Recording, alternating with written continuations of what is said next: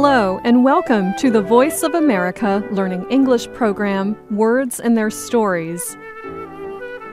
Do you have an enemy? Hopefully you don't. An enemy is someone who hates you, and you hate them back. An enemy threatens you, attacks you, or tries to harm you.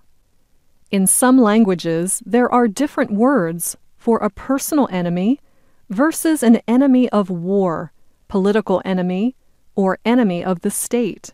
In English, however, they are all called the same, enemies. We do have other words to describe an enemy. Adversary, foe, and opponent are the most common. However, if you do have enemies, I have some advice for you. Keep your friends close and your enemies closer. Many believe the Chinese military genius Sun Tzu wrote something like this in his book, The Art of War. Others say Machiavelli wrote this sentence in The Prince.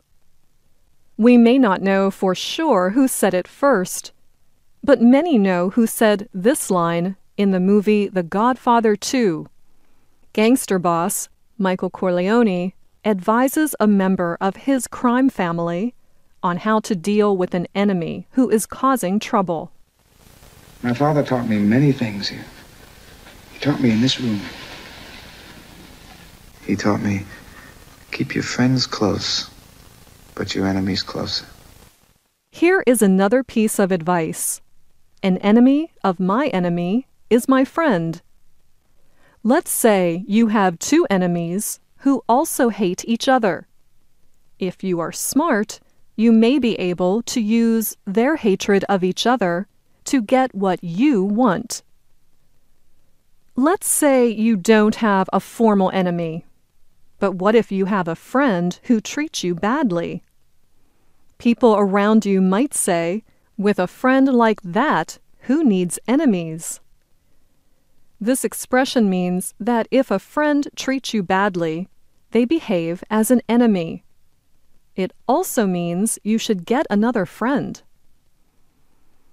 We are supposed to hate our enemies, but when something is so bad, so terrible, we often say, I wouldn't wish that on my worst enemy. For example, I was so sick last weekend, I wouldn't wish that flu on my worst enemy. Public enemy number 1 is a status given to the worst criminals in the United States. During the Great Depression, John Dillinger was named public enemy number 1.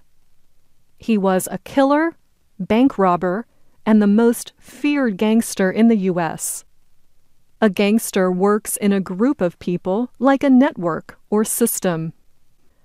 Throughout the years, several artists have borrowed this expression. In 2009, Johnny Depp plays the famous gangster John Dillinger in the film titled Public Enemies. An earlier film made in 1931, titled The Public Enemy, is also a gangster film, starring James Cagney. Public Enemy is also a famous hip-hop group that came out of Long Island, New York in the 1980s.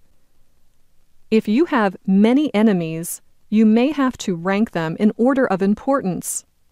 Your arch-enemy is your main enemy. For example, the two politicians were arch-enemies. A great word that means the same as your arch-enemy is nemesis.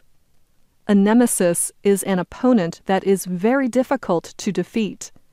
Your nemesis is always looking to destroy you. Sometimes you don't need an enemy. Some people fail on their own. These types of people sometimes do not realize they are making things hard for themselves, that they are their own worst enemy. So if you know someone like this, you can say to them, life is hard enough. Don't be your own worst enemy.